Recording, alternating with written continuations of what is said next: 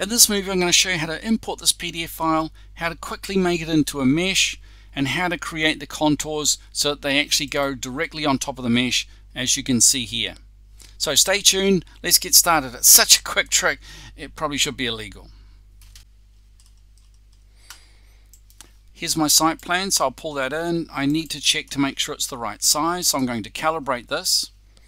We're going to go, select it first.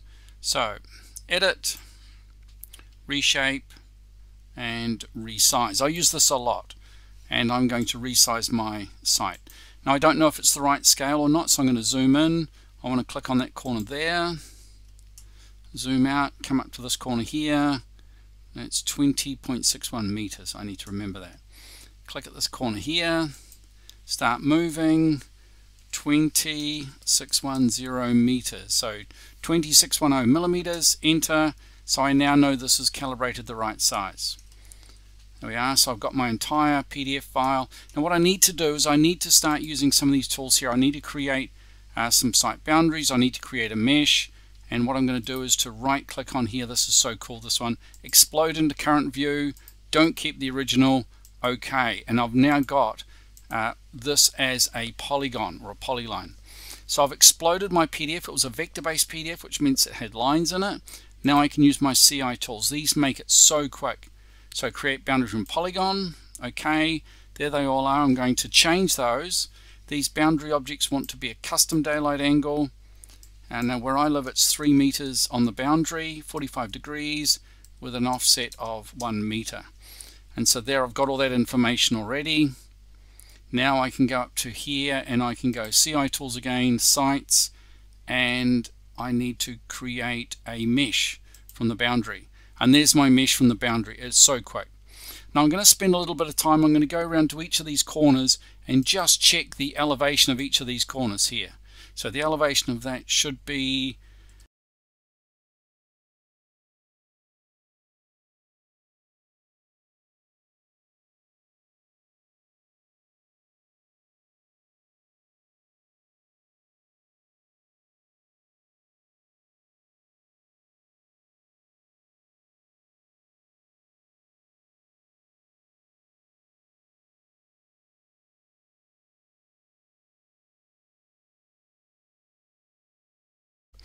So now what I need to do is to bring in my contour lines through here. So I'm going to use my, first of all I have to select my mesh. It's selected now. You can see here it's selected.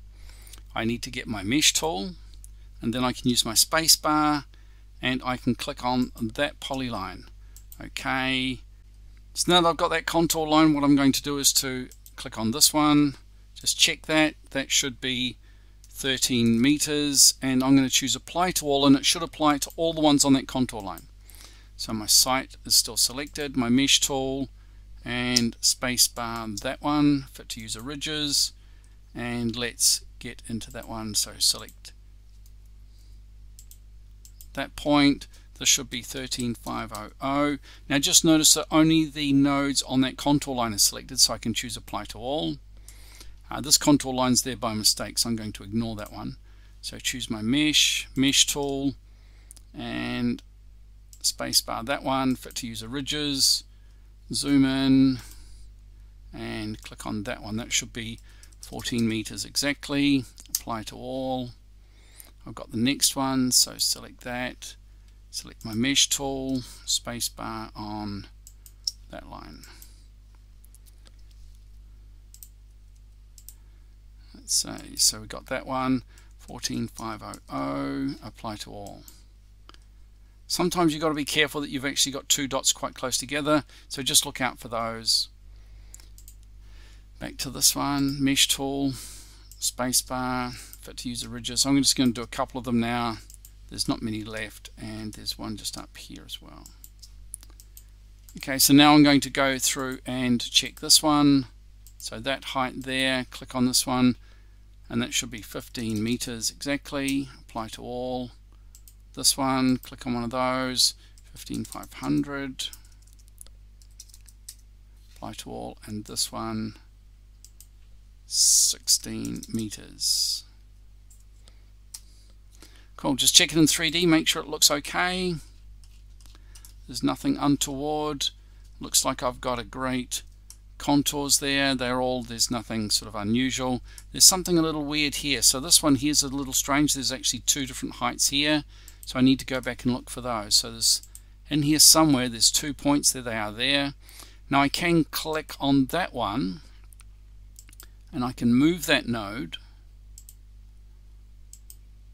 to that point and it should get rid of it for me. So when we go back to the 3D, that's it, it's fixed it. You might notice it's a shallow slope on this side because the contours are far apart, steeper on this side because they're closer together. That's fantastic. So I've got mostly what I want. Let's go back to the ground floor. So I'm going to select my mesh again, CI tools, and before I do this I do need to change my settings. So I need to send this mesh, which is currently on ground floor, I need to send it to my sea level. That puts it at that point. I need to select all of these objects here. These are all my boundary objects. I'm going to use an old trick, which is to select the object tool, then go Command A or Control A, select all, and then I can send all of those again to my sea level. Let's go back to my sea level, have a look. So there it is there, everything's there. So object tool still, select all. So that selects all my boundary objects. They want to be on the Des site boundaries, cool. And also Control T, I really want these to be visible on the home story and one story up so I can see them when I create my site plan on my ground floor. So there it is there, you can see those very small objects in there. These polylines are actually quite useful later on, so I'm going to leave those, but this text that I've got here, not as useful. So if I select my text tool, select all, and then I can go Control T and set the size of that text. At the moment it's quite big, 27 millimeters, so I'm going to make it 5 millimeters. It'll get quite small. You'll also notice there are some white boxes here. So there are some white boxes in these areas here where the contour line, there it is there, that's one of those white boxes. They will be better if I delete them. They were just boxes that were around the text. And you can see the cursor changes when I get near those boxes. This text here is going to be better if I put it up in this area here out of the way. I'm going to put all of my contour text up here on outside my site. So let's just put it all there. Just this contour line is no longer needed. Get rid of that. I didn't want to use it anyway. This is my 14 meter contour line there.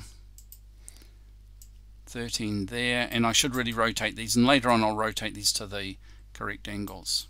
And there's a 12.5 somewhere, this one here, bring that one, put it there as well. This bit of text here, I don't need it. Just have a look to make sure you're not selecting something that you don't want. And don't forget to use this method, which will only select objects that are totally enclosed. So I'm using this shape here, this cursor. So I got my scale at 1 to 50. Now for printing this it's going to be 1 to 200. You'll now notice that the text has grown substantially. I don't need that text. I don't need these big blocks of text on here. So now I can start to select my mesh. Let's go back to my sea level, select my mesh.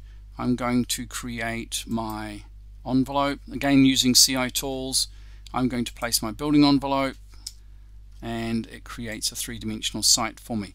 So this was really cool, this ability to create your 3D site, and now I see my restrictions and I can start to build my house. For this project I need to change my settings. I need, between the sea level and the next floor up, I need that 14.5 meters. Now what that means is that when I go to my ground floor and start drawing, it will be exactly at the right height. You watch if I put a slab in here. Just put in a quick slab. Let's look at this in 3D, and you can see there's my slab at the correct elevation relative to my building. So there's a couple of tricks in here that you can use even if you're not using the CI tools. Once you've got your mesh, using that trick with the space bar, it works really well and it gives you your contours. It's fantastic. If you really got something out of this movie, hey, but give me a thumbs up, give me a like, so that other people can find this movie more easily. If you really got something out of this movie and you really want to support me, what about a super thanks? It really helps me to carry on making these movies. Thanks for watching.